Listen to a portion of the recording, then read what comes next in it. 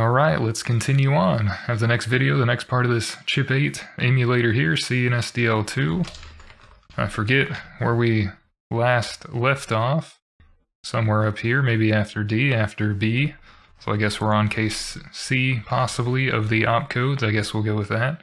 Looks like everything below there we probably have. Yeah, so I'll go with C. The C1000 case. Continue on doing all the opcodes, hopefully get some input and an actual game plan. This video here, if it's too slow, then we'll increase the speeds, and that is alright. But let's just go down. There's not too many more. Mostly have to deal with timers and sprites and stuff. So, okay. We'll do C. Looks like rand. Ooh. Sets VX to the result of a bitwise AND operation on a random number, typically 0 to 255.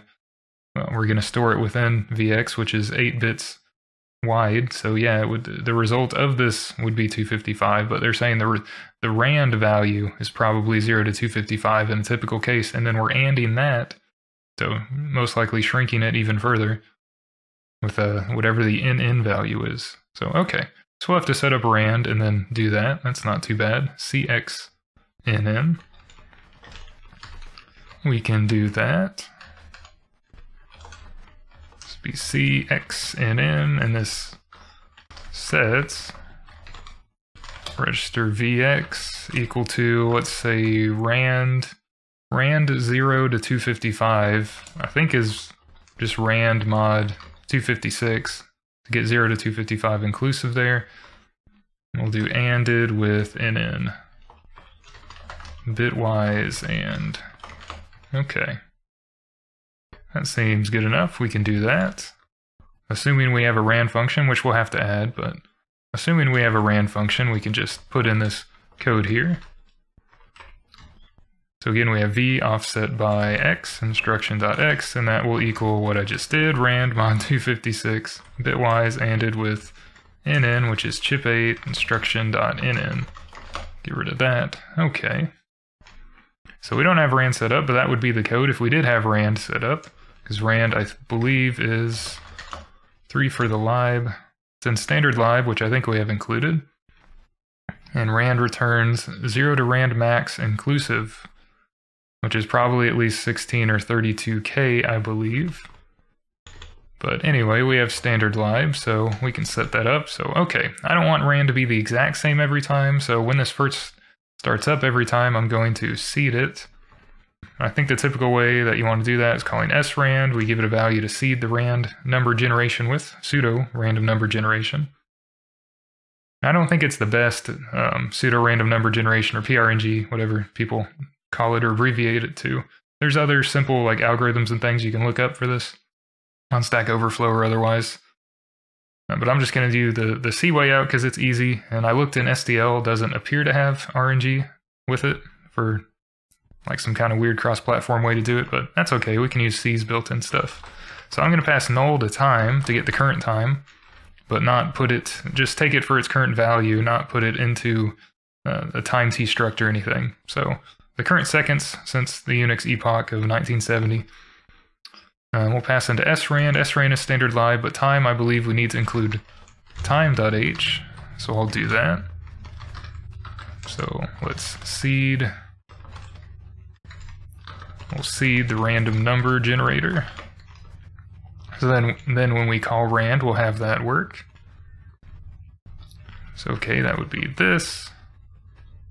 That sets VX, and I don't think the test opcodes test for VX being set from a random number, because how are you going to know it's going to be random? But this will come into play for, you know, games like Tetris, or maybe some things for random delays, or enemy AI, or positioning on the screen or something. I'm sure this would be affecting those within, you know, game logic, for example. They would use this instruction. I'm assuming, you know, I figure Tetris would, because you need the next random piece between, I guess, 0 and 7 for the next Tetramino, so yeah. Which, that's a fun word to say. But okay, we'll set v%x equal to, I'll just say rand mod 256 ANDed with nn, which nn we'll say is 0.02x, which will be within the instruction, but that's just, you know, for debug purposes, we'll repeat that here. So v%x would just be the instruction.x, and nn would just be instruction.nn.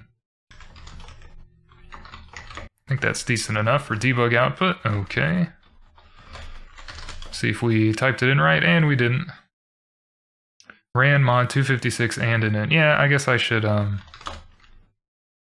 parenthesize these expressions so they make more sense. So let's go back down to C. We want the output value from that, and then and that with nn. Right? Yes. So it doesn't like that because unknown type conversion character. Oh, it's taking that as the percent for the modulo. Yep.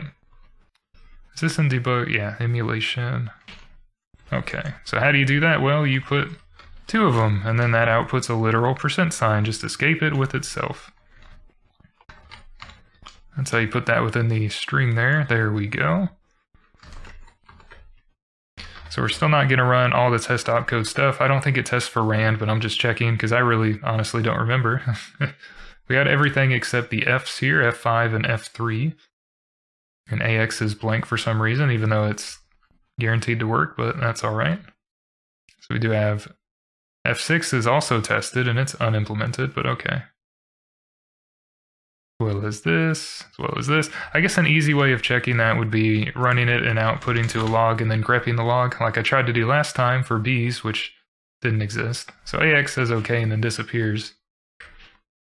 Well, let's do that and grep for unimplemented opcode, I think is what I called it. And it's not, so that's good.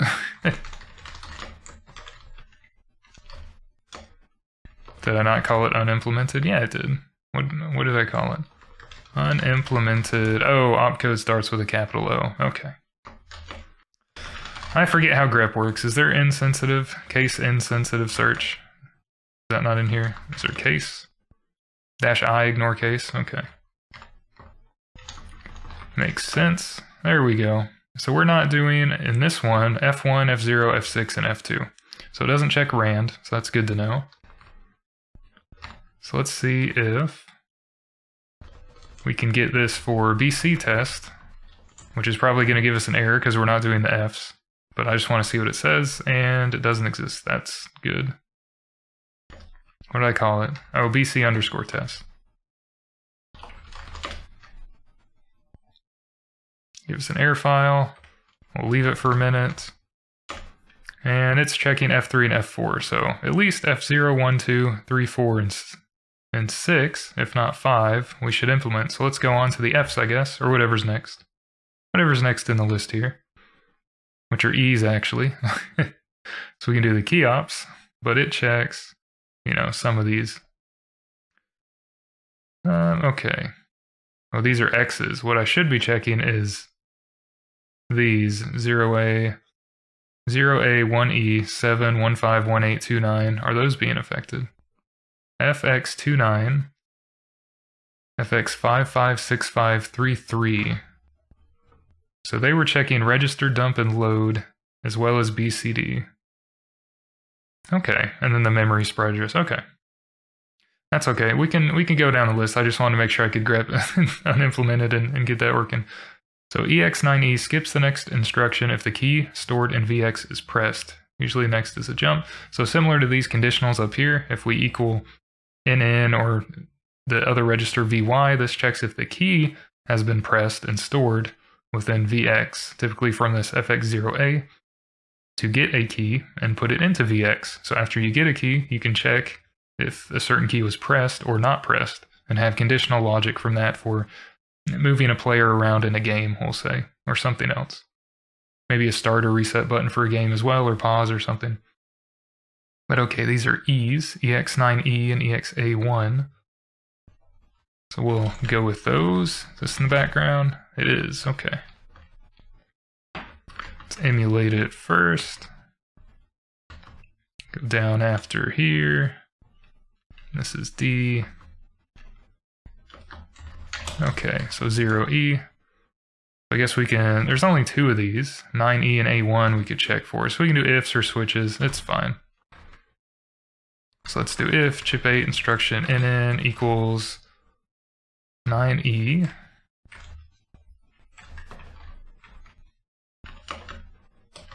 And we'll do else if CHIP-8 instruction nn equals a1.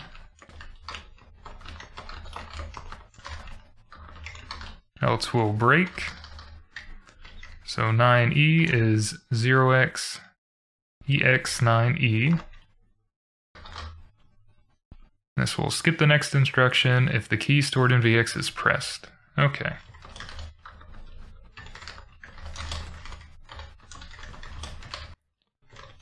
Skip next instruction if key in VX is pressed. And A1 is if the key is not pressed.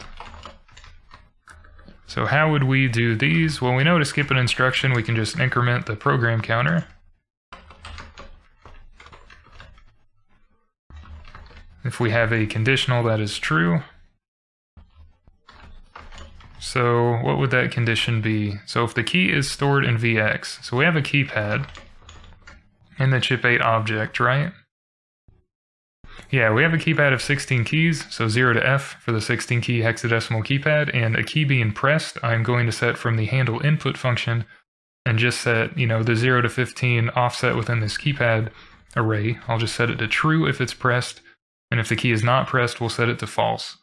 So let's assume we have that logic in place, and if a key is pressed, it will be true. So we can see if the value within Vx, which is V offset x, if that equals... No, we want to check if the key in Vx is pressed. So if Vx were to store a key, and a key can be 0 to F, then Vx would equal 0 to F. And since our keypad array only stores the 16 keys, we can offset from the keypad array. That's how we'll do it. So we'll offset into the keypad the value in Vx, because if it stores a key, it'll be 0 to F. Of course, this could go out of range if it's beyond that, so hopefully the game logic isn't great. Potential for seg faults there, maybe, but that's just what you're dealing with in C regardless. Since the keypads are guaranteed to be booleans, true or false, we know if it's pressed, it's true, so I can just check if the keypad is pressed. It'll be this, or, equals true. Then we'll skip. Simple enough. And we can do the same thing here, except do not, and it will be false, and then we'll skip. If it's not pressed, then it would not be true, it would be false. If it is pressed, it would be true, and we'll do that. We'll just skip the instructions. Simple enough. That should be good, and we'll put that within the debug text here.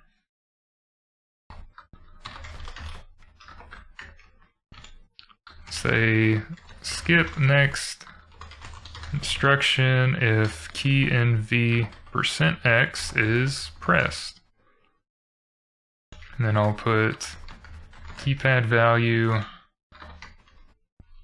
I don't think we have a boolean. I mean, we have B, but that's not a boolean. I guess I'll just do D, because technically booleans are going to be ints 0 or 1, I think.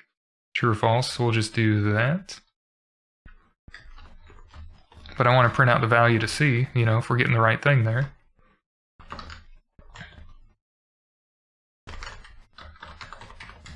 So let's say that's instruction.x, and then we will check key in VX. Well, let's print that as well. That should be guaranteed to be 0 to 15, but regardless, it's only 1 byte, so 2 hexadecimal digits. CHIP-8 V offset by X, and we'll also have the keypad value, which would be the keypad, offset by that value.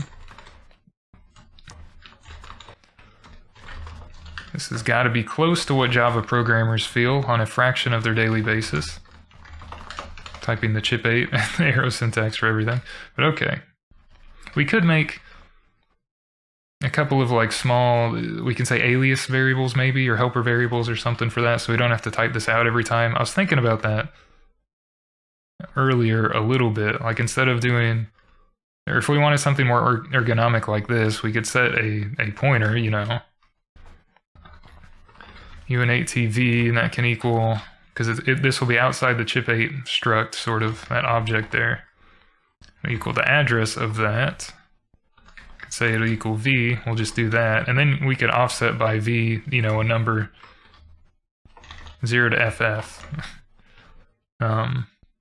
If this was a pointer, I meant for this to be a pointer. That makes more sense, doesn't it? If we had a pointer to there, then we could set the value, and that should set the value within this, right? So that would be easier. I might think of doing that later. That would cut down a lot of typing and make logic like this appear a lot easier, but I don't know. I could have made these globals to begin with, but that would defeat the purpose of having it within a shared state struct kind of thing. But, you know, that's not too important right now. This should be getting the value. Hopefully. This will say if not pressed. So we know in the debug output, if we get a 1, it's pressed, and a 0, it's not pressed. So then I can see, hey, is the next instruction 2 away or 4 away from the program counter? For this current instruction, we know if it's 4 away, then it did skip. And if the value was 1 and it was this instruction, then that's good. If not, then that's bad. And vice versa for this. But I don't think these are tested, because I didn't see E being tested in things. So it's unfortunate. But we can move on to the Fs, the last sort of class or category of instruction, just to get those out of the way and test them and play some games and stuff. So we can start with fx0a. Let me see if this compiles right quick. It does not, because I'm bad at my job. Do you mean CHIP-8? I did. 686. Oh. Fat fingering things again. 686, control, or shift G. There we go. Let's press an H. Yeah, that doesn't work, does it?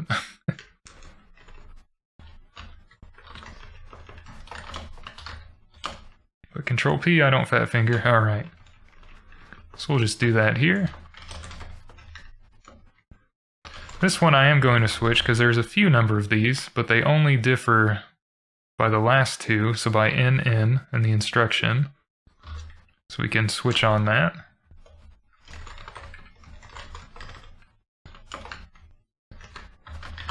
Just have default, not do anything. So the first case is 0a, vx equals get key. So 0a, fx 0a, vx equals get key.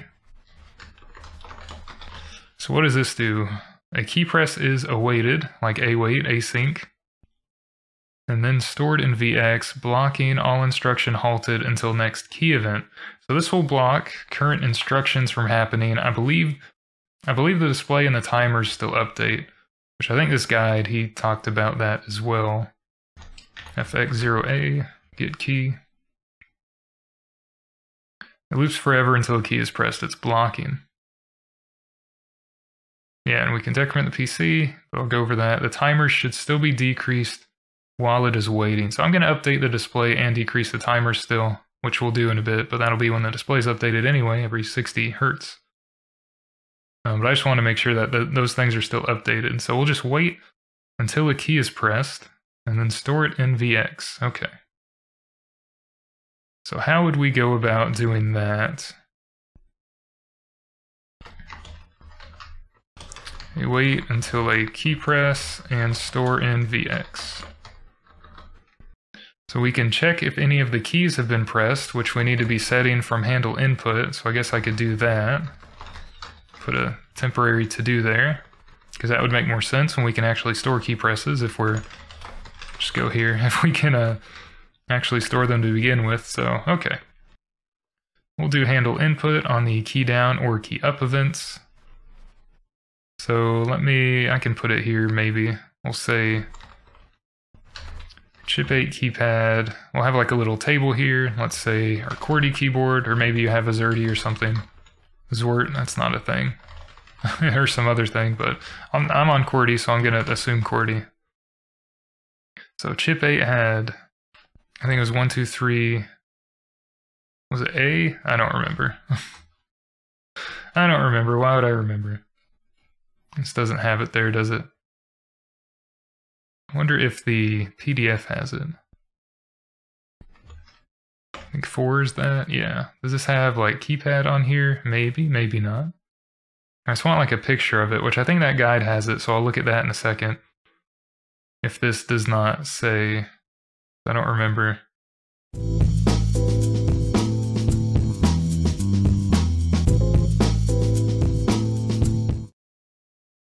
You know, like RAM circuits. It has block diagrams for RAM circuits. You figure they'd have a picture of the keypad. Maybe it doesn't, I'm just impatient, which is also true.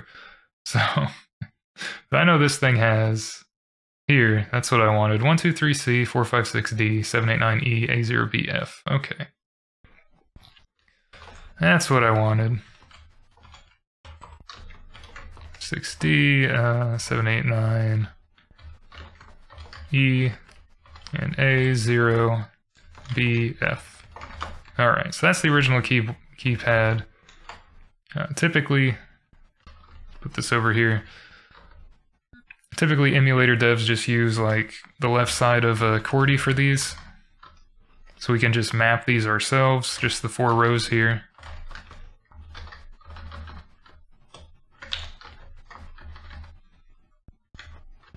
So I'll just do it like that. Although it could make sense and be better for some games and things if the user or the person running this program wanted to switch the keyboard layout, either for other machines that weren't the Cosmac VIP or other emulators might assume a different layout, or instead of, I think 2, Q, E, and S were used as arrow keys, directional keys originally. At least for a lot of games they assume that, so we can make that like map to WASD or something. Or the arrow keys on your keyboard for some more ergonomic option, but we'll just go with this for, because I don't want to think about doing that right now, for simplicity's sake. So, okay, space, let's say we have other things here. SDLK, I don't remember, I think it's just SDLK, like A. So I'll go, I have the API thing here, let's go to keyboard. Oh, that's the actual code. I like that it links to that though, that's nice.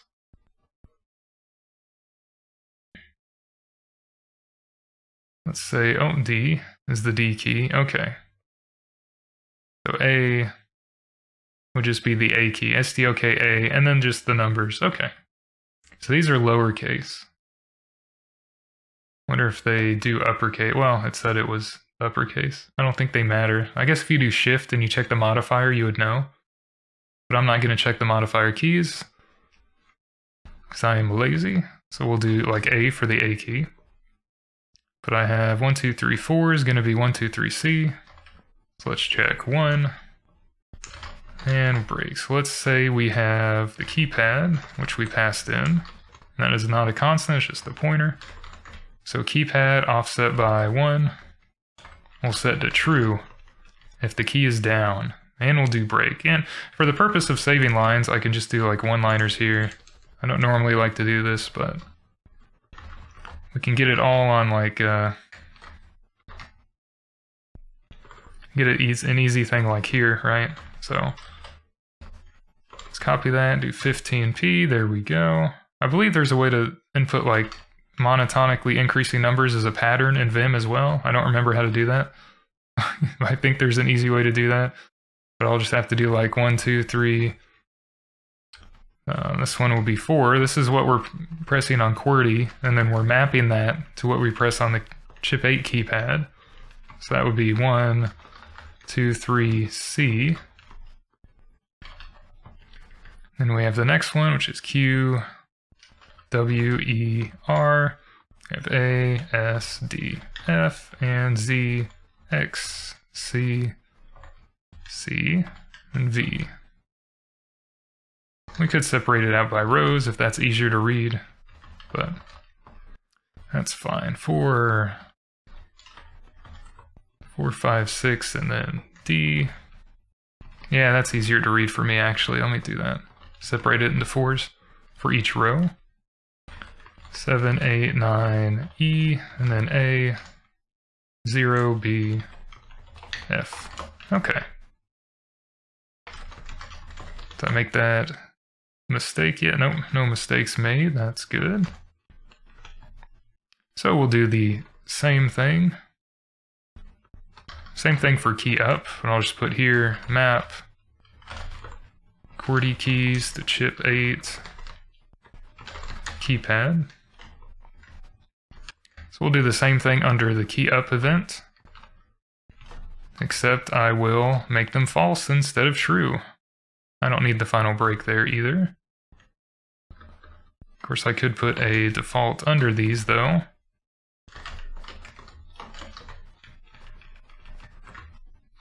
Which I did, but just make that consistent there. Okay, but instead of true, we'll do false. So let's just go all the way down here and replace those. Okay. Multiple default labels in one switch. That's... Oh, this was the default here. Yeah. Okay. There we go. That is a case. We could have a... I thought I was doing the other default though. Well, the other default wouldn't be part of this case. Those are returns. Right? This is for the overall switch, right? Yeah. Like this default is for the overall switch. That was why I wanted to do that. But I think this thinks that it's not that one. Alright, that's alright. Whatever. That's fine.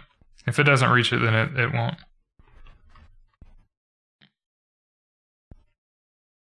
I have a break there. What is this is for...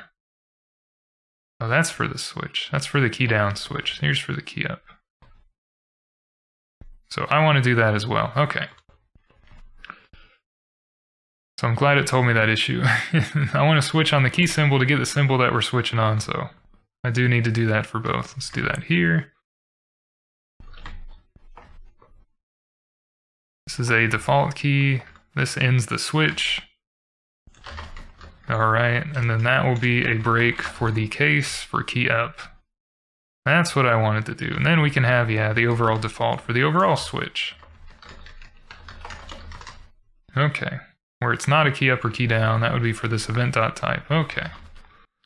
That's what I wanted to do. That is that. Make sure these are still good. Okay. I say okay a lot. That's how I keep my mind going. Alright. So, it's probably like a tick or something. That would be the keyboard, so now we can go back to the to-do, which is fx0a, vx equals get key. We need to await for that. So let's have a for loop here. We'll have I 0, I less than, I mean we could do f or 16 or probably just size of, that would be fine. Because the keypad is its own array, so size of keypad. So we want to wait until the key is pressed. How do we detect if a key is pressed? If one of those is true. If it's released, it'll be false, but if it's pressed, when we press something down, it'll be true. So we can check that here. If they press a key and then release it, I'm trying to think how key repeating would work if I'm going to break key repeating, because if they press and then release it immediately, it'll be set false. I guess we can see in a certain game if it works or not. The CHIP-8 will probably be running fast enough to where that won't be too bad. Because the key would be pressed, it would run through the input events, and then go through the game logic, and then go back to handle input within a, 16 milliseconds. So it probably won't be that big of an issue. So we'll just see. But okay, if one of the keys is pressed, then the keypad value would be true, so we can check if keypad I, then it would be true. And how do we store that key? Well, I will be the value 0 to the size of the keypad, so 0 to 15 effectively. We can just store that within the VX register. Because I will be the key value, it'll be the offset. So I equals key offset into keypad array. So VX equals what? It equals I. So that would be if a key is pressed. So if a key is not pressed, then none of those will be true. Actually, I can break the for loop here. So we could either go and set none of them are true. I can just set well, not a constant. I can set a small thing here. We'll just say any key pressed is false, and this will do any key pressed is true. And we can say if not any, this isn't RPG, can't do that. If not any key pressed, then we want to wait. Yeah, if no key has been pressed, then we want to wait until a key is pressed. So the way of waiting until a key is pressed and not running other instructions, but the timer and the display and everything will still update every 60 Hertz, but to not run any other instructions, or another way to say that is to only run the current instruction, this wait until the key is pressed, we can decrement the program counter. So we can do that. So that will be keep getting the current opcode and running this instruction. And that's what this will do. We'll do if no key has been pressed yet. There we go. Keep getting the current opcode and running this instruction. So we'll decrement that so that the next opcode we get, all the way up here, the next opcode we get will be for the same instruction because we already pre-incremented. We can decrement and then it would get the same value here. So instead of skipping the next instruction, like for, these conditional statements here, we're just waiting on the same instruction. So equivalent also to a jump to the current address. We could put in and run, the opcode for jumping to the current address, but we're not doing that. So that should wait until the key is pressed. All right, so what else do we have? That's fx0a. So we also have 1e, which is add vx to I. vf is not affected. We can see this I think we can see this code if we try to run like Tetris or something, so let me do that while I'm still thinking about it. So I probably put it a couple ones up, right? Is it ROMs, games, Tetris? Like I believe this runs and waits for a key. Maybe, maybe not. Well, it has to draw everything first and it's slow, yeah. Let me wait for that to happen. So are we waiting for keys here? We're doing unimplemented. We're checking some things. I thought this would wait for a key. It checks to see if keys are pressed or not. And does F6. So it skips if 5, 6, 4, or 7 is pressed. Okay.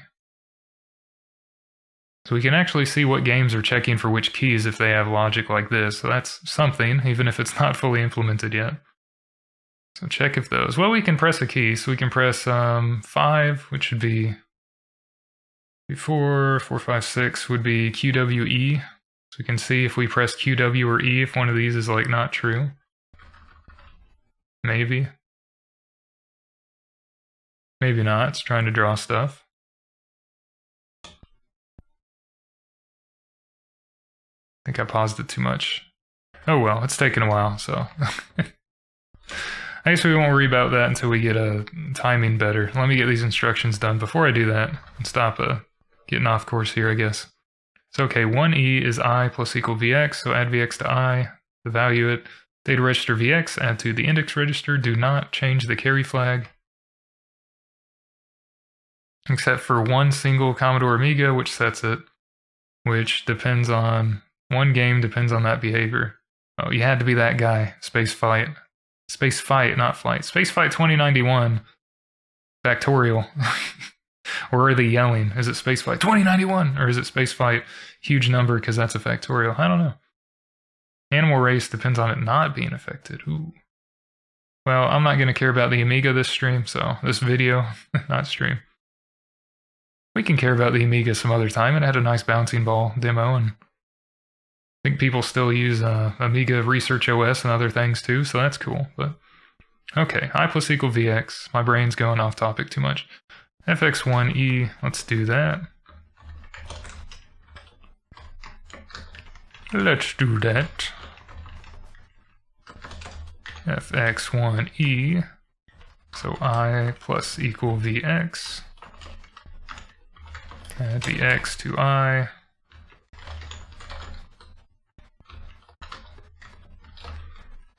I'm doing, let's say for original, I'll just say for non-Amiga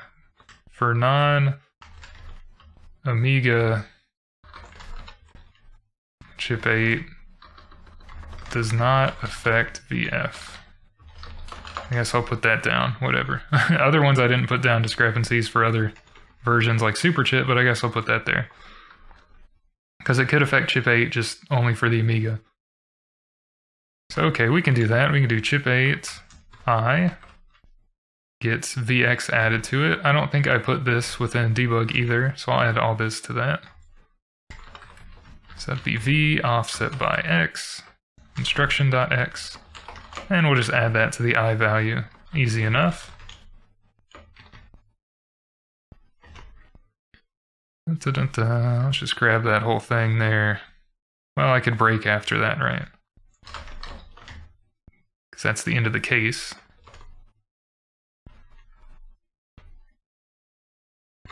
There we go, put it there. So for debug info, let's do await until a key is pressed. Store key and V %X.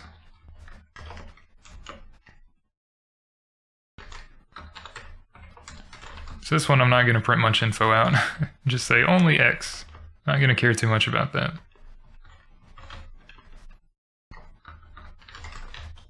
This one we'll say I plus equal VX.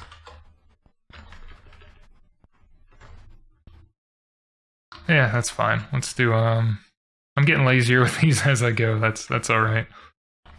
Not great. I is used to offset into RAM so it can hold addresses. So let's say instead of 12-bit, we'll just give it the full 16-bit treatment there. So we'll have I, the value at I, plus equal VX, and we'll do the value in VX. We'll do that. So we'll have I. Yeah, I'll just print that. We'll print X and the value in X. Okay. Hey, I can do that. Add V %X to register I. I don't know. Does that even matter? This kind of explains it, right? I plus equal VX. I think that explains it. I could give the ending value though. Resulting I. Well, I'll just do result. And we'll say the result's going to be an I and %04X. And we'll just add those here. This be I plus CHIP-8V offset by instruction X. And we'll add those together. Okay.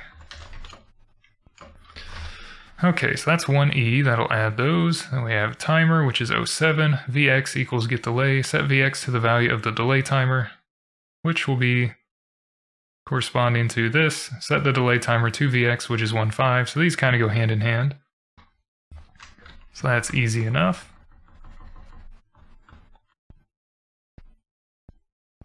Yeah, that's easy enough. That's case 07, right? Yeah, 07. X07. Is it VX? Is, yeah. VX equals delay timer. So set V, the VX value, equal to the delay timer, which I have in the opcode here, yep. Delay timer, okay. And then 15. We'll set delay timer to VX. Just the opposite there. And I'll just delete that. Put it there. Wasn't as smooth as I wanted that, but I forgot. When I paste things in, it goes before the cursor, not after the cursor, so okay. But yeah, that's just the opposite, right? 15, set delay timer to VX. Okay, easy enough. And well, since I'm here, I'll just do the sound timer one, because that's right underneath 1.8. Set the sound timer to VX, which would be the same thing here, except this is the sound timer. Nice, very easy. So I'll put those under our debug output up here. So 0, 7, 1, 5, 1, 8. So what does that look like? Is there any relation? Did they lay these out specifically on purpose? Because these are related. Maybe the timer opcodes were in the lower bits or something for these lines. Yeah, 3 1s. I was like, what is 7 again? It's just 3 1s. 8, 4, 2, and 1. Yeah, it's all Fs, so they just set that bit. No, I'm thinking F, not 15, God. That's 1 and 5. So 4 and 1.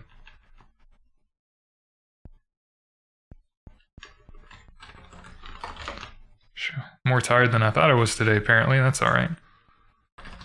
Yeah. I don't think there's any relation between these. I thought there would be. I guess there isn't. I guess not. I figured there would be because they were close by and close together in the instruction list, but probably not, so. Oh well. Let's print out the debug output. Set v%x equal delay timer. Delay timer value, which I'll put %02x, because it's 0 to 255. I guess this the timer values I could print just as ints, but I could read it as hex, it's fine. They may make a little more sense as integer values, and they will decrease at 60 Hertz, but I'm trying to think how this would work if I'm testing like timing, or I'm trying to debug output for print debug output for timing purposes. If it would read easier as an integer like 100 to 50, I'll know it's been 50 timer ticks instead of whatever that is in hex. Yeah, but that's fine. It won't be too hard to read it. So I'm just a wimp with that, I guess. We just need to read x and the delay timer. There we go. This one, we'll set the delay timer equal Vx. Set delay timer value equal v%x. And I'll give the value for that because I know that's what it will be. So x and this.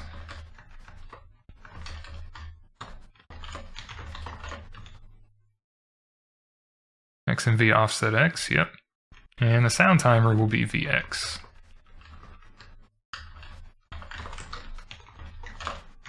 Okay, but Vx does not equal the sound timer. We don't get the delay timer into a data register, we just set the sound timer from fx18. There's only there's only an instruction to set, not get. So that's something to keep in mind, although you can add your own if you wanted easily enough for that, but that's alright. I guess why would you want to know the ticks for sound? It'll only sound when you have it. But it might be good for game devs to debug with an instruction for that. Set I to the location of the sprite for Vx. Characters 0 to F are represented by 4x5. Okay, so I will be the location of the sprite for the character, and the character will be 0 to F in Vx. So this would change depending on where you put the characters or where you put the font for CHIP-8. I just put mine in the start of memory, so we can just offset 0 to F for the Vx value. We can offset the Vx value multiplied by 5 bytes. Hold on, let me look at my font again. This is what, FX29? Yeah. Let's put that down first. Let me see how my font is laid out. 0x29, 0x fx29, set register I to sprite location. I'm going to put in memory for character and Vx 0 to F, which are represented by 4x5 font pretty much traditionally. All right, so the font that I have here, so each one is 5 bytes. So that's 1, 2, 3, 4, 5. Yeah, okay. Because it said 4x5 font, and I was like, what do you... Yeah, it's because they only take up the first 4 bits, so they're only drawn 4 pixels wide, but there's 5 bytes, so 5 rows of 4 pixels. It was confusing me. Okay, but each character is going to be 5 bytes. So all we have to do is offset by 5 times whatever the character is in VX, 0 to F. Since I loaded that into the CHIP-8 RAM starting at 0 to be easy with it, we can just offset by the value in VX times 5 to get the current character. That's easy enough. Laid our font out pretty good. I'll move that up. Hopefully a little easier to see. So CHIP-8i will equal CHIP-8v offset by instruction.x multiplied by 5. I think we just set it to that, right? Because when we draw something, we're drawing offset from I. If we were to draw a character on the screen, that's sprite data, we would draw offset from I, however big our character is going to be, which would usually be like 5 rows. So I would have the value that is going to offset into RAM. So I'm trying to think. I was like, do I need to set I to the RAM value? It's like, no. I think I can just set it to the actual int here, the actual number, and it will be offset from in some following instruction. I will be used. So I think that'll be okay. Let's put that up here.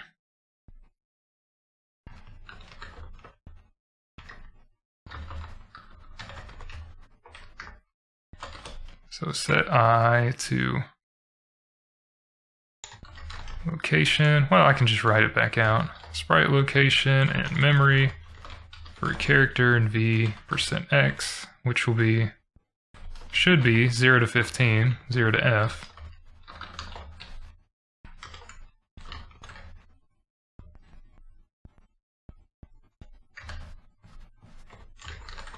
But we can see if we get that or not. So x and v offset by x. We'll do times 5 or result. Trying to think, do I want to put the times 5 value? Does it matter? Does it even matter? It might matter. Just for full debug info. Just to be really granular with it. Result will be Vx times 5, we'll just say. Which should still be well within the range of 0 to 255, I would think. So we can just put that twice here.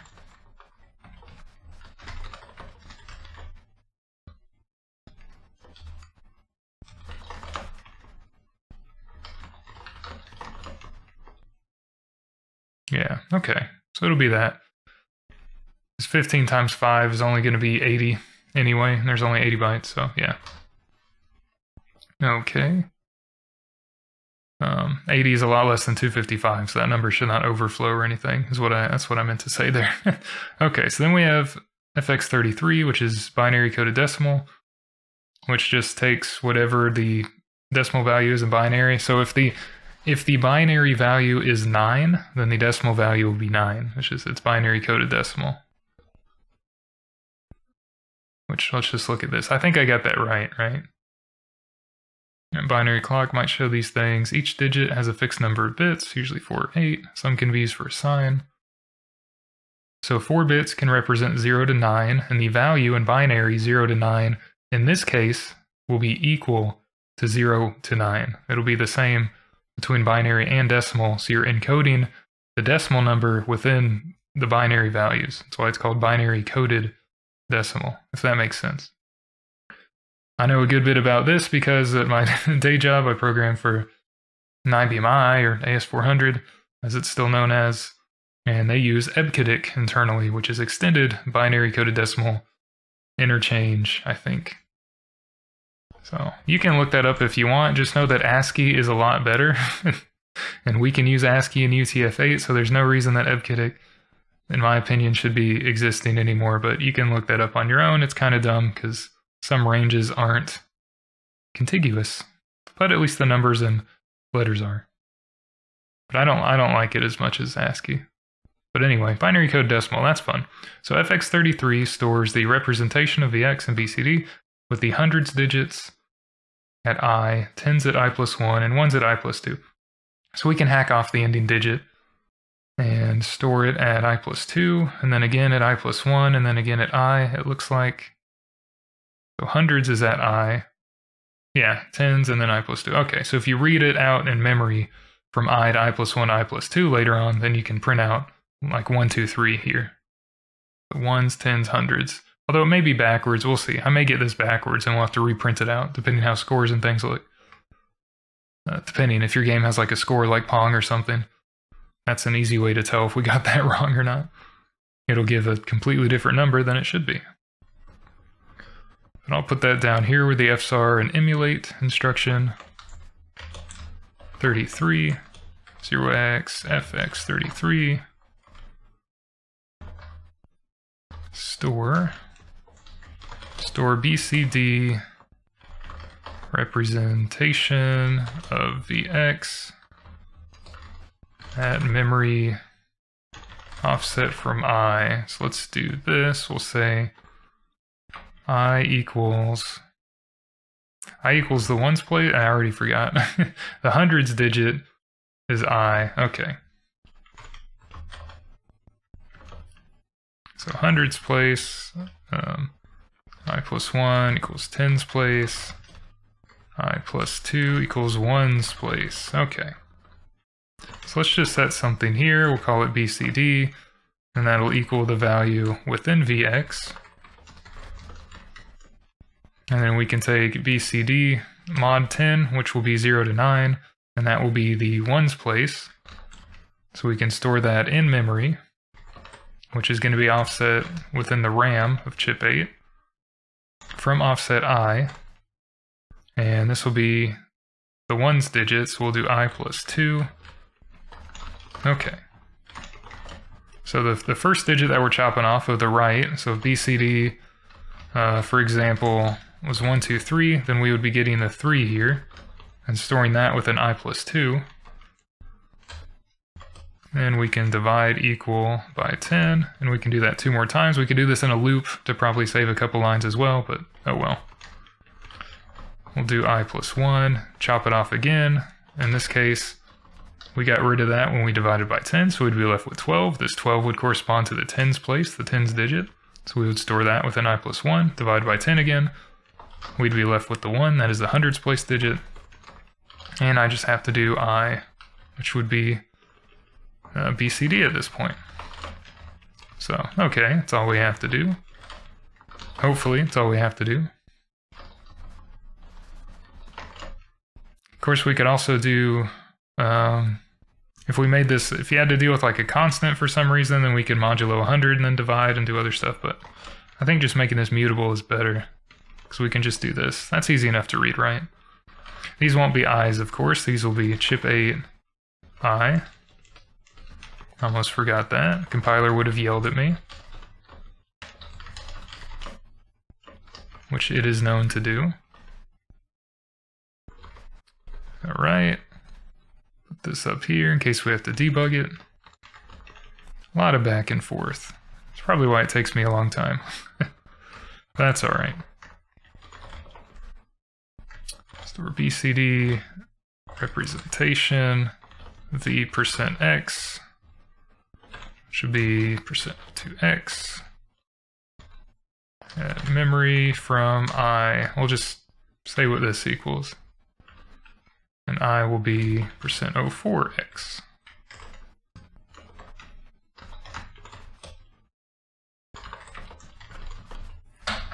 So this would be x, and we'd have v offset by x, and we would have I.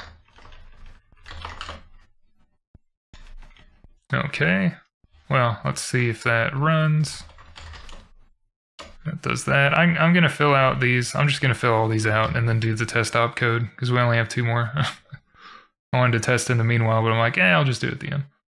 So store, we want to register dump. So dump the registers v0 to vx including. Okay, so v0 to vx inclusive. So if this was F355, it would store v0, 1, 2, and 3. Store those in memory starting at address I, and then offset by 1 for each one. So the offset is increased for each value, but I is left unmodified. Unless you're in, okay, in SUPERCHIP, I is unmodified. In original CHIP-8 and CHIP-48, I is left incremented. Okay, so some programs and games might expect it to be incremented then, because I'm writing for non-SCHIP.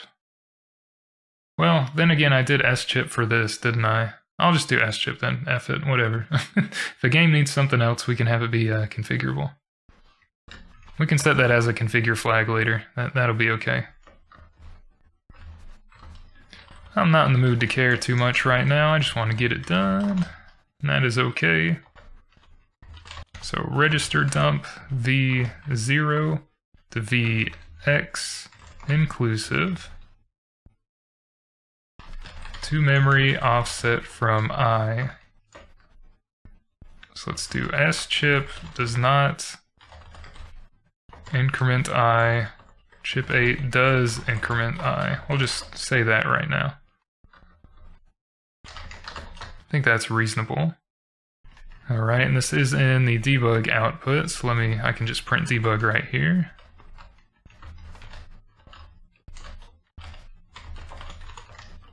v0 to v%x inclusive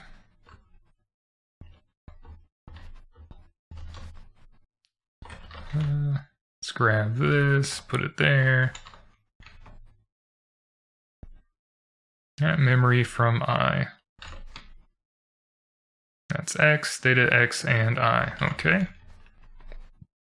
I could write out all the register values here since I'm dumping the registers. Or I can just put what the instruction does. What does 6.5 do? That loads the registers. Fills from v0 to vx inclusive from memory starting at address I. Okay. Well, I'll put that as well. Just because I'm already here. Then we'll actually emulate them and not just print debug text. But I'm already here, so I'll do register load v0 to vx from memory offset at I. From memory offset from I. Yeah, that's fine.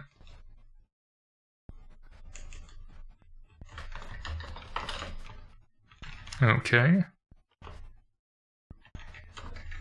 Let's put these all the way down here. The last two CHIP-8 instructions.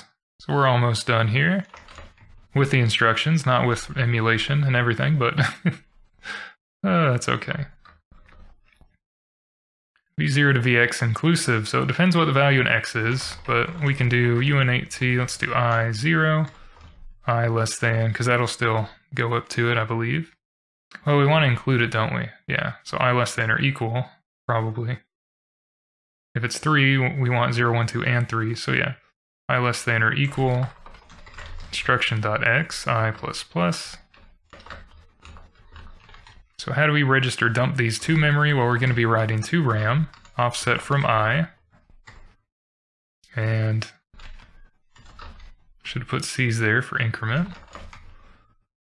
But I'm going to do the SCHIP or SUPERCHIP right here, I guess, until we make it configurable. So I'll put node or something.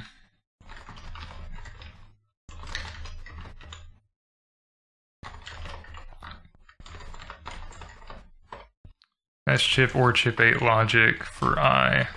Let's do that.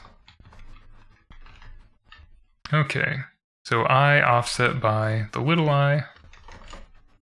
Yeah, and we'll dump to that location. Okay, yeah, and that will equal CHIP-8v offset by I. Because I will start at 0 and go up to x, which would be vx inclusive, and we'll store that at memory offset starting from I by the byte corresponding to the register from 0 to x inclusive. Yeah. So that, I think, will handle it. That should be okay. And we'll have similar logic to load the registers from memory. We'll just reverse this thing here. This will equal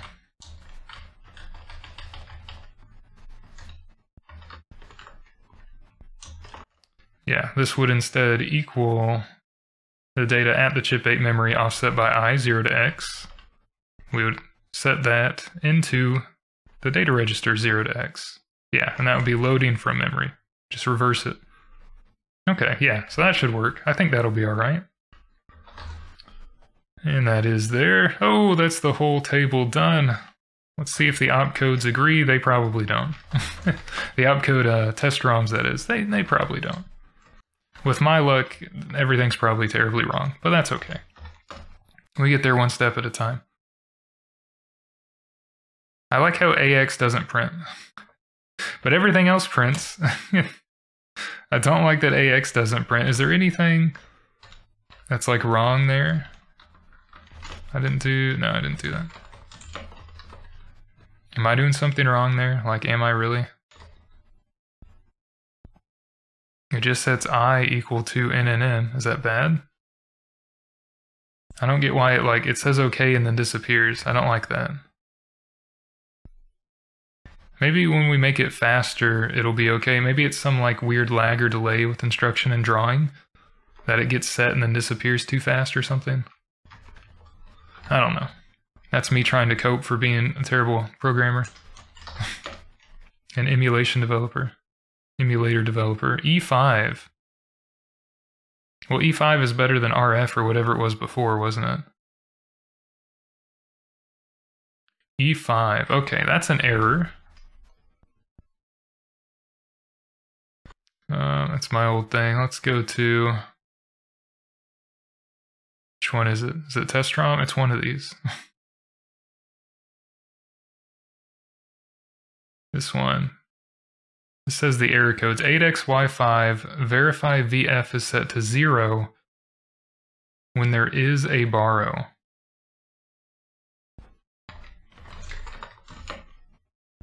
(8xy5). Am I doing this wrong? VF to 1 if no borrow. Oh, so I need to set it to 0?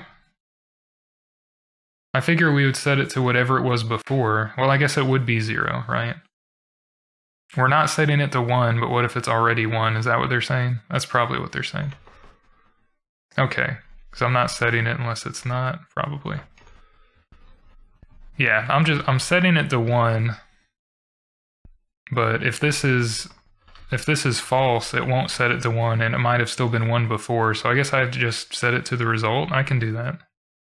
I figured that wasn't the right way to go, but we can test that here. I mean, if that's what the test ROM says is the expected result, then that does make sense.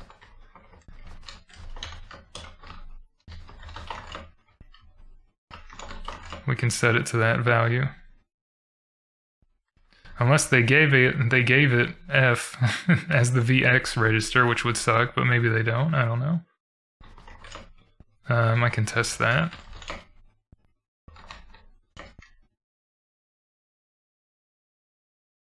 Oh, that gives 8. That gives a different one. 8 is probably for the other one.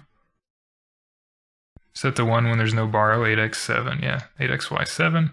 So did they do that one here?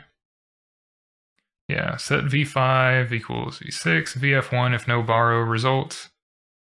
vf is 0. Yeah, well, I guess I'm supposed to set it then. Okay. And I wasn't doing that. That's alright. Let's just grab this.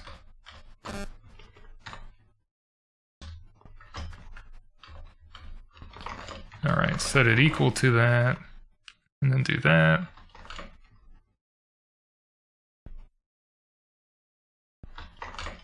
Probably want to set for 8xy4 as well. Does that come up for this? Checks 8xy3. They're not checking 8xy4. So that's probably what I should do. Or not. Maybe only for the borrow ones. Maybe it's only for the borrow ones. I don't know. I don't know.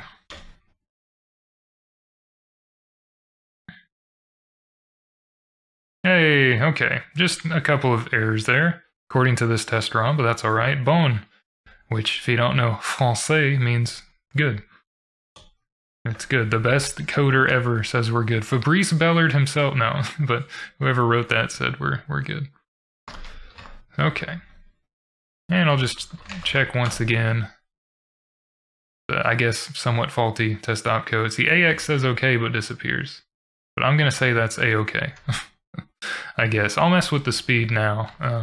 We can test if a game plays, although it'll probably run way too slow.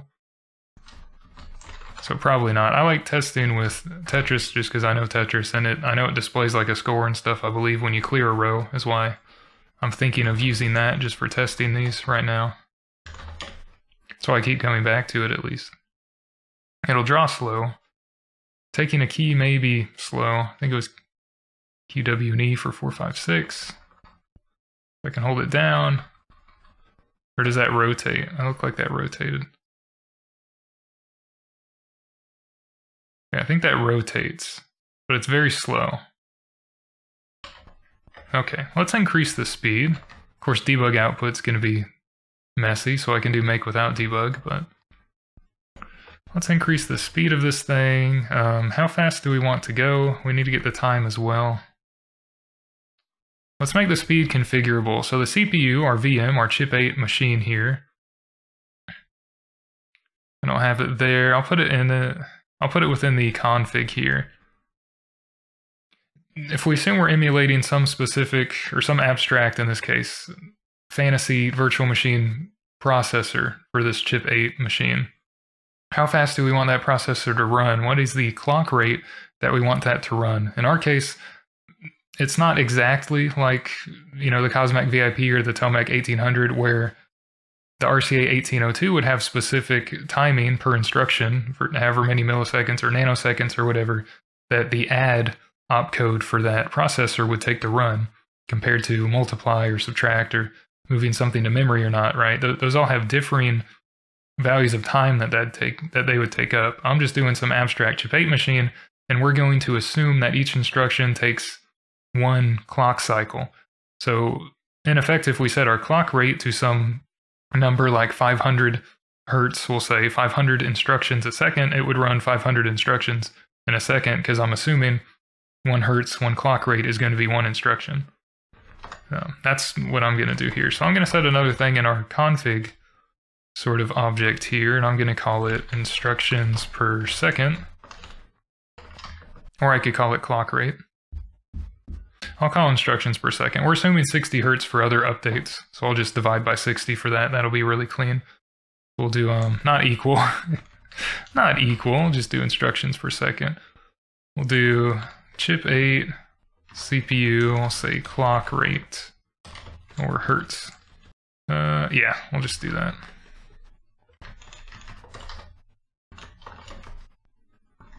Line those up, okay, and wherever I set that, which I think is in set config, that's where I set the defaults. So we'll do instructions per second, and let's set a rate of 500 maybe. I believe the guide that I'm using, this guy is my single source of truth. I think he said 700 or something was like a good amount. Timing. The original processors ran at something like 1 megahertz. HP48 calculators for SUPERCHIP ran at 4 megahertz. But yeah, they took a different number of cycles to run because they're processor specific. In practice, a standard speed around 700 fits well enough for most programs from the 90s. Okay.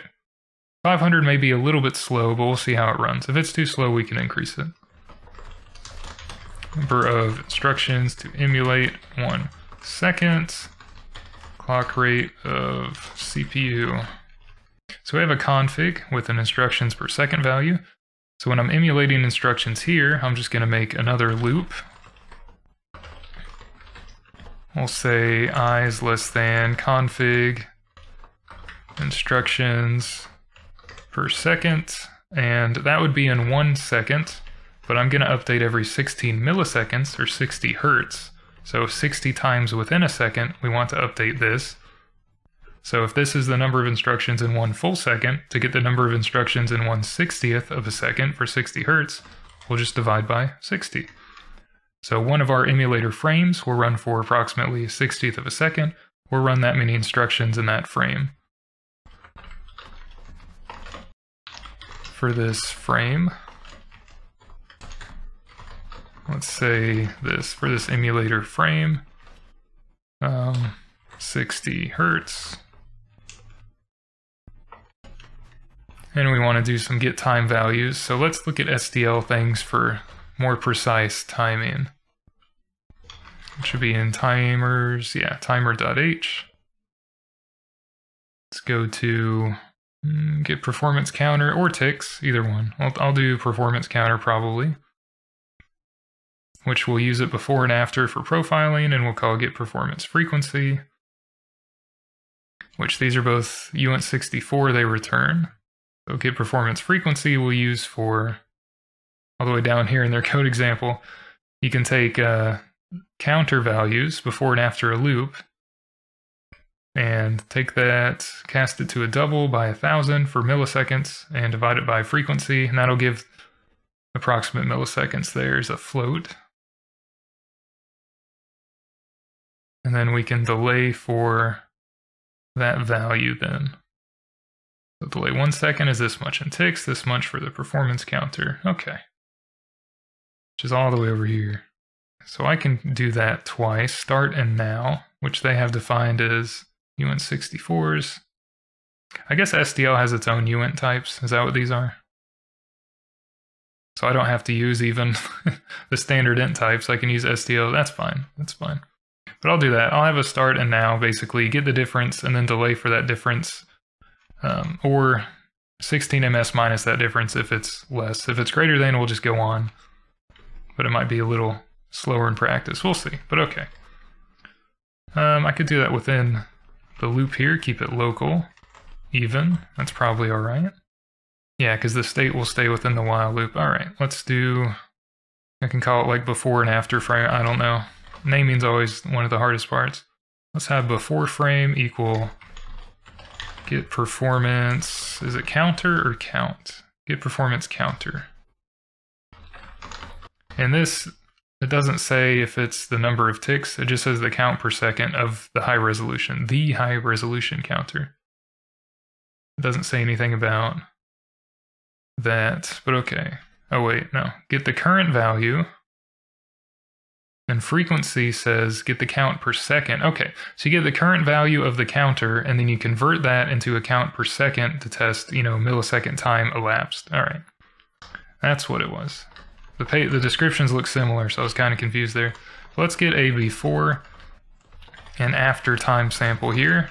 So however long it took to ran these instructions. So for instance, it might take a little bit longer, on the order of milliseconds or what have you, a little bit longer to, say, run the draw instruction, where we're sort of instantiating and drawing a bunch of rectangles, right, to draw the pixels on the screen. That might take a little longer than just adding two numbers, right?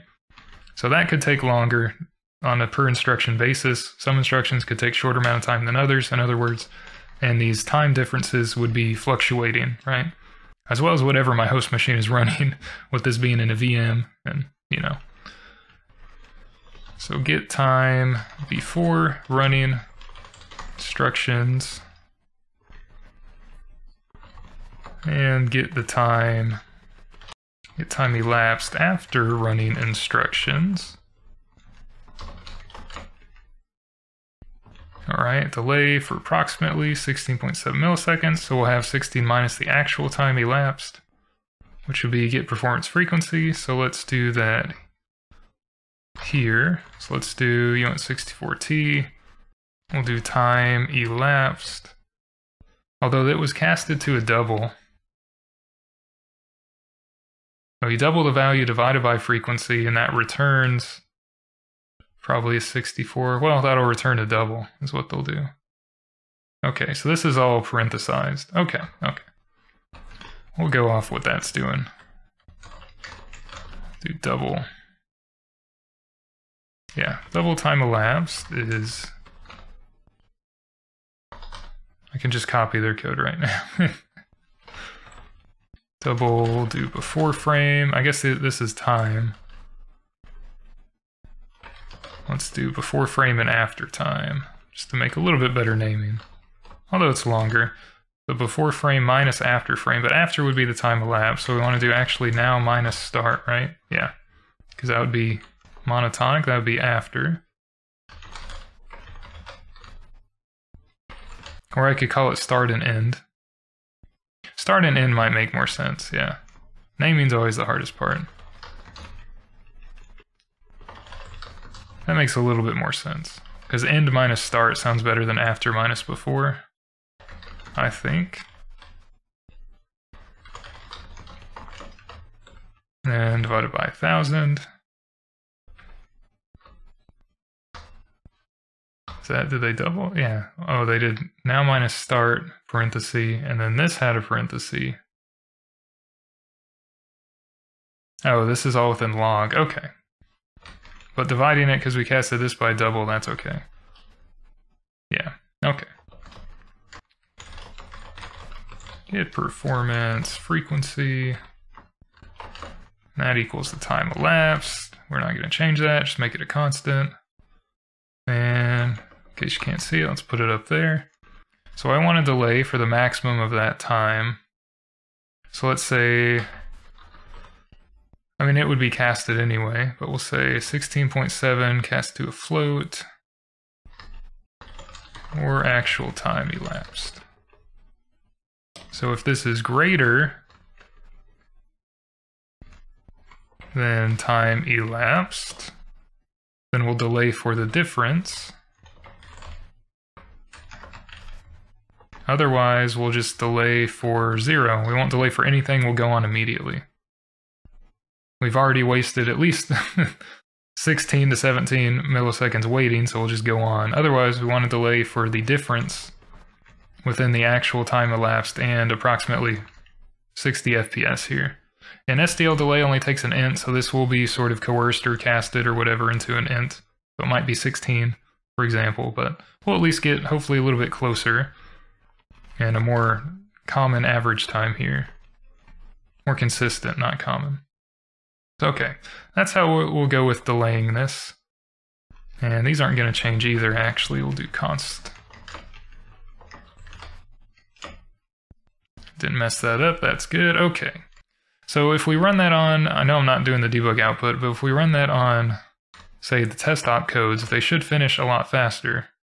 Instead of doing 1 instruction a second, it runs at 500 divided by 60 instructions per second, which is a little under 50. So, maybe 40 something. If I have calculator up, I can put it up. Nope, 500 divided by 8. Oh, 8 instructions per frame, whatever, not per second, per frame. It was 1 instruction per frame, now it's 8.3. So that runs 8.3 times faster, hopefully. But okay, and it looked like that was an issue with AFX and not running enough instructions before it updated the display, apparently. So that's good there. Okay. So the BC test as well should run faster. Yep, finishes pretty fast, alright. And I can see how fast Tetris displays, pretty fast. Oh, and we can actually move. So I'm pressing E right now. This is W. This is E. It's not moving down, so I feel like it's not actually correct. Maybe I don't have a delay timer correctly set. Q is rotate. What is the A? A is drop. But it's supposed to... it's supposed to move down, so I feel like I have a delay timer that's not being set correctly.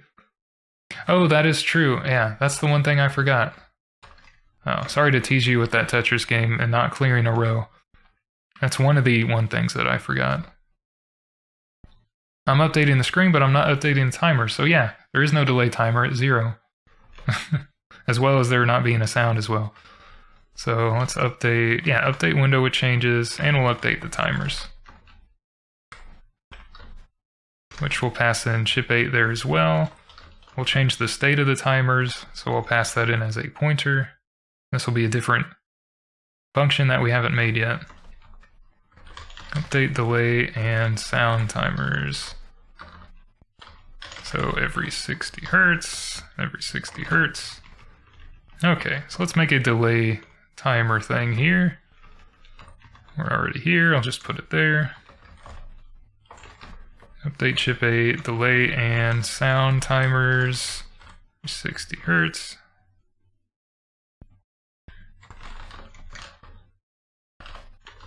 So this will be CHIP-8T pointer to CHIP-8. And we'll have, they update if they're above 0 only. Right, both of them? Yeah, because they're not going to be negative. They would wrap around because I made them unsigned in, which would be bad. They both count down until they reach 0. So if they're above 0, they count down. So then we'll have, get this out of the way. Let me Alt-Tab. If they're above 0, they'll count down. Right now, we won't play a sound, but we will put that in soon, or maybe on the next video. It's getting late for me, I'm getting tired of talking, which I do too much. So with delay timer, we could just do that really, but I'll make it a little more explicit. If it's above 0, then we'll decrement that sucker. And if the sound timer, probably have an if-else for sound. If the sound timer is above 0, we do want to decrement, but we also want to play a sound, which I don't have sound set up right now. So let me put a to-do for that. To-do, play sound. And we'll have else, it is 0. If it reaches this point, we'll stop, or otherwise, yeah, we'll stop playing the sound. Stop. Because it could have just been above 0 before this next tick, so it could be playing at the moment, depending when we reach this function. So stop playing sound. Yeah. That'll be at least one line, so these will be in blocks. I might turn off the not auto put comments, that's starting to get annoying for me, but okay. Think that'll be alright. Leave space for that next time. Okay. That'll involve a CHIP-8 like audio device and getting audio spec, what we have and what we want. I'll probably do just mono 8 or 16-bit PCM or whatever, some equivalent to that sound. We'll have to fill out a data buffer for a callback function that SDL will provide, and we'll fill in sound data or get sound data from a file or something. I'll probably just fill it in inline. We'll make a basic square wave data, which will just be like positive or negative value if we make signed bytes. But I'll get to that. That'll probably be on the next one. I just want to see if this delay works right here. So we'll delay and update that timer and the sound timer and the screen every approximately 60 Hertz. Okay.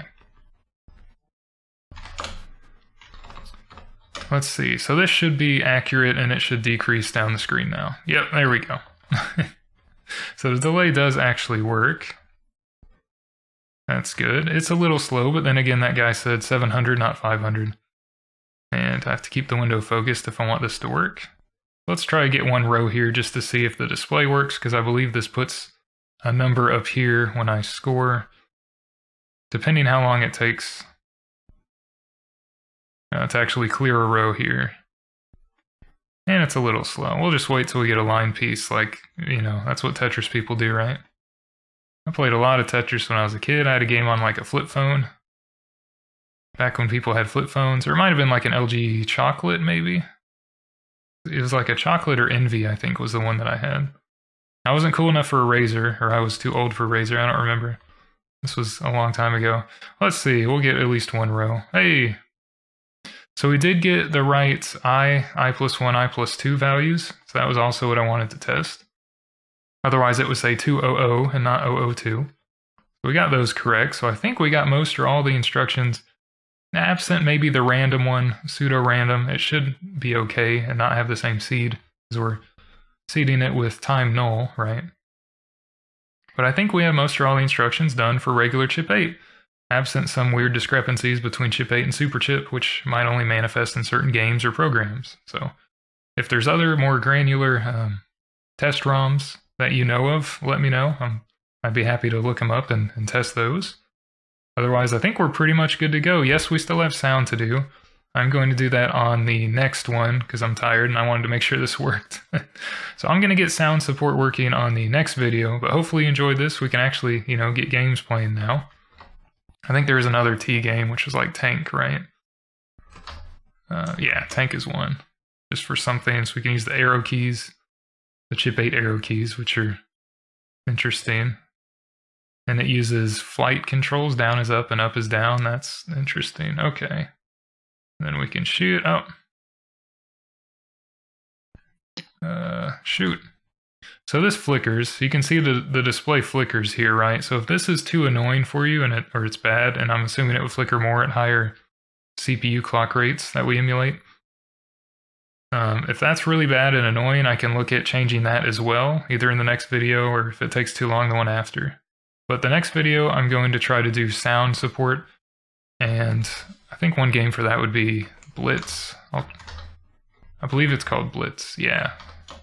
Which I think is like Arkanoid or Breakout. Or that might be Brick, not Blitz. Blitz is probably different, actually. Blitz is this. Never mind, that wasn't the one I was thinking of. Blitz is like bombing a city, is what that looked like. I think it's called Brick. Brick or Bricks. One of these is like Arkanoid. Yeah, this one. So in this one, every time a ball hits one of these, or it hits your paddle, it makes a little beeping sound. Although depending how fast the game goes and what then the correct emulation speed and stuff is, it doesn't actually make a sound every single time because of SDL audio buffers and things and how you set that up. So, but ideally it would be making a sound every time you hit one of these or hit the paddle. So that's a really good way to test out sound, is with this sort of ROM here. As well as you see the flickering. If the flickering's annoying, I can try to, I think maybe do like a fade out instead of just fully on and off according to clearing the display or not, because it redraws everything, right? Potentially every 60 times a second. That's bad for flickering. Instead of fully on or off, we could try to fade fully on to fully off over a period of time, like a linear interpolation or something from full on to full off for the pixel, the foreground background colors. We could linearly interpolate over each frame, reduced by a certain amount, and that may give a better visual effect than just on and off flickering. So I might look at doing that the next episode. Other than that, or at least first off, I would want to do sound. So I'll aim on sound support next time. If that doesn't take too long, I'll do that fade out instead of flickering. See if we can have a compare and contrast there. I think that'll be it. Other than if people want to see SUPERCHIP support, I can work on that afterwards as well. If you don't, then that'll be it. Probably the only other thing would be implementing some command line arguments, because I haven't really done that yet. And that would just be passing, like, you know, if we wanted a scale value, we could do -s or scale factor, scale value or something. And that's just, you know, string comparing argv, right? Compared to what you sent, and then get the one right after for the value. So, you know, this would scale by 2, for example. Or this would scale by 200 and take up the whole screen or something. So, you know, we could set, in other words, we could make and set the values within our config t according to values that we pass into the program from the command line. So that would be, I think, pretty simple and easy to set up. So I can look at doing that, fading out or lerping the pixel color values instead of flickering, and sound. So I can aim for those on the next one. But yeah, thank you for watching. Again, I do appreciate it. Thanks, and I'll see you then. Hopefully you found this somewhat entertaining or enjoying, or, you know, you like the CHIP-8 stuff and want to see other emulation-related things in the future, but I still got at least one more video to go, so yeah. I'll see you then. Thanks. And cheers.